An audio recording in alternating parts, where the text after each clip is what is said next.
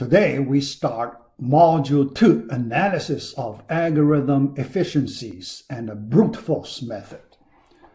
Part A, Efficiency Measurements and the Growth Functions. Part 8.1, Selection Sort. First, we study a simple problem. Problem number 4, sort an array. We know the sort problem, right? Very simple. Given an array A with n elements, how to sort it in ascending order. In our CS 2250, you learn the bubble sort, right? Bubble sort. Later in this class, we will talk about bubble sort another time.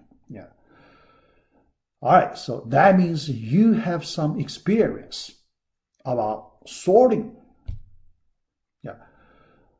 For this class, we will learn many sorting algorithms. All right, first, let us look at the problem type sort. The reference I give you, section 3.1 on page 98. All right, so let us solve this problem first. All right. First, when we solve a problem, most of the time, we based on our experience. You need to have some experience to solve a new problem. It is very hard to solve a problem without any experience, right? So think about that. If one has no experience, it would be very hard to solve any problem, any relatively hard problem. All right, so here, how do we use our experience? For this class, we have not learned a lot of knowledge, right? But we learned something. We have some experience. So we can use that to solve this problem. All right. So what kind of experience we need to use? So we just learn solving this problem, finding the minimum problem, right? We solve that. We know how to get that solution.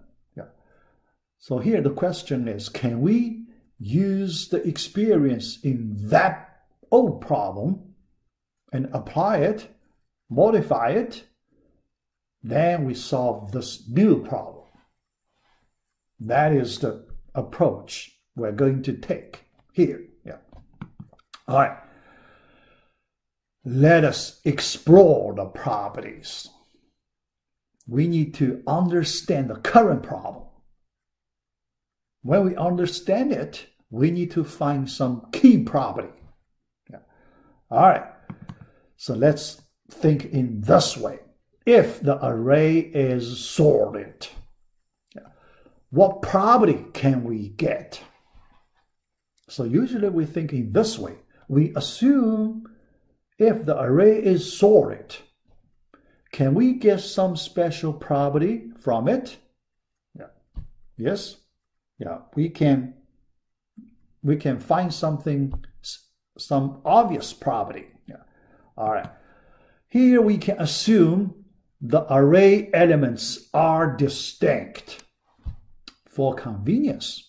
In the real world, we do not make this assumption. But in our discussion, in our early investigation, we can make some convenient assumption. Later, we can remove it. All right. Assume the array is sorted in this way, and elements sorted in this way. Now we do key observation. We know if it is sorted, then the first element is the minimum. That's obvious, right? That's obvious. Yes. But this minimum, you can see, related to our minimum problem, right? It related to our minimum problem. In other words, if you can find the minimum problem solution, can you get something here?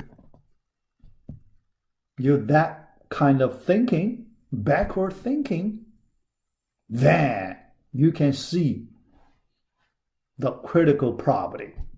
All right? Yeah. So the minimum element is the first element in the sorted array. How about that? That is our key observation. All right. Okay, after that, then we keep going. Yeah, because if we know the first element is the minimum, that's not enough. We still need to look at other elements. Yeah. All right, so let us take away the first minimum element.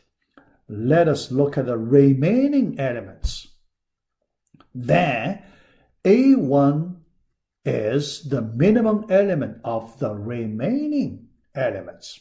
How about that? So you can see, if we do another minimum problem, another time, we can get the second smallest element in the array, and so on. If we keep doing like this, can we get whole array sorted? That is the view we observe, we take, that is the view we take for this solution. The solution. Yeah. A problem could have many solutions. Here we want to find one solution here. Yeah. So here we take this special view, minimum element view. Yeah, we focus on the minimum element. Yeah. Then we apply finding the minimum, that problem, our old experience, on this new problem. All right, now, so let me summarize the idea and try to get a whole solution here. Yeah. All right, here I draw this line of boxes for the positions of sorted array. Sorted array. Yeah. So I leave all the positions empty. Then I put elements one by one into the right positions of the sorted array. All right. So let's do the work. Yeah. First, we apply the minimum problem solution on it, so we get a minimum. Then we should put the minimum element as the first element in the array. So here we call it, this element is in place. Yeah, so that's the terminology we use in this situation, in place. Yeah. So that means the element is placed at the position when the array is sorted. That's simple. Okay? All right. So we get the first element done. Yeah. So we don't need to look at it anymore. Yeah. Next, we look at the remaining elements. Okay? The remaining n-1 elements. Can we apply the minimum problem solution another time to find the minimum element of the remaining n-1 elements? Yes, we can. When we do it, we get another minimum element, but this one is the second smallest element, and we can put it in place. Okay. Then, after that, we exclude first two elements. Then we look at the remaining n minus 2 elements and apply the minimum problem solution. We can get the third element in place, and so on. We keep doing. When we process the last element, we do not need to do anything.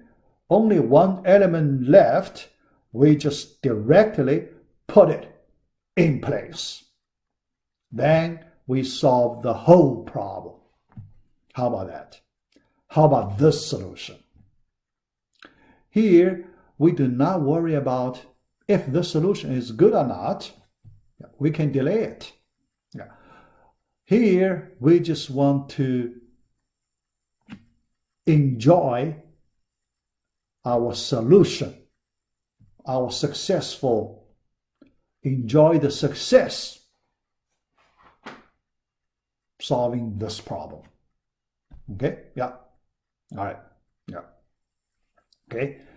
So then we see when all the elements are in place, the array is sorted. Yeah. So here you can see we use this terminology a lot when we talk about sorting problem. Okay. All right. Next, let us do some simple analysis. How many comparisons do we need when we apply this algorithm? Yeah. All right. Total, you can see number of comparisons, very easy. Yeah. 1 plus 2 plus ... plus n minus 1. Yeah. The first minimum, you need n minus 1 comparisons. Then the second to last element in place, you need 1 comparison. Yeah. So then you add them, these numbers up, you get the final formula like this. Yeah. All right. So after we get this number of expressions in this formula, I like you to think about the best case, worst case, and the average case. Yeah, I talked about best case, worst case, average case before, right? Yeah. That concept before. Yeah. When we learned the linear search, we learned that concept. Yeah. Here you can think about this question. Later, I will answer this question. Okay. All right. Here, let's go back to the name of this solution. Remember the title of 8.1, selection sort. Why we call it selection sort, right? Why we call this sorting algorithm selection sort? The reason is very simple, because the minimum problem is selection problem, right? The minimum problem is one of the selection problems. So that's one. Yeah. But if you look at the procedure, we make selection, right? Every round, we select the minimum element and put it in place.